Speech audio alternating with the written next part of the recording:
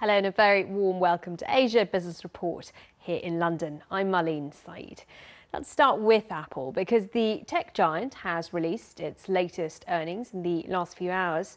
Let's take a closer look at the numbers. It's reported a 35% jump in sales of its flagship iPhones. That's between the period of April and June.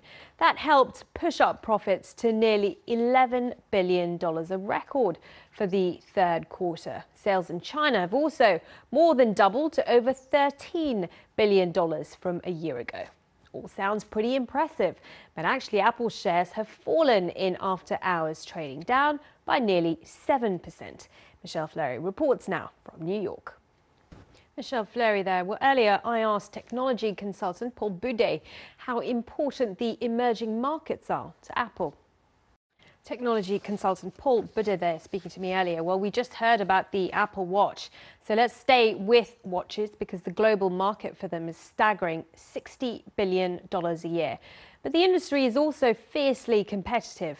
Philippe Stein is a brand that tries to differentiate itself by including what it calls well-being technology into its watches, things that it claims help you sleep and concentrate better. Well, Asia is already a major market for the brand, and it's looking to expand even further in the region. Rico Hizon has been speaking with president and co-founder Will Stein. Rico Hizon speaking to Will Stein there.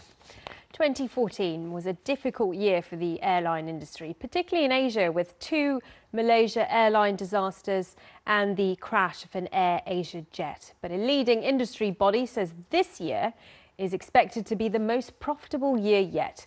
The chief executive of the International Air Transport Association, Tony Tyler, has been speaking to the BBC's Lisha Chi. Now to India, where more than 100 million people get about on these things, motorbikes or scooters. And when it comes to maintenance or dealing with a breakdown, most bikers go to a local mechanic. Well, the BBC's Samir Hashmi visited one business in the state of Gujarat, which is offering a free service to attract more customers. And for more on business in India, you can catch India Business Report every weekend here on BBC World News. Well, that's it for this edition of Asia Business Report. If you're wondering where Rico and Sharanjit are, well, they're moving to a new studio in Singapore where we'll be relaunching the whole programme on the 3rd of August. So stay here for that. Coming up next on BBC World News, it's Sport Today.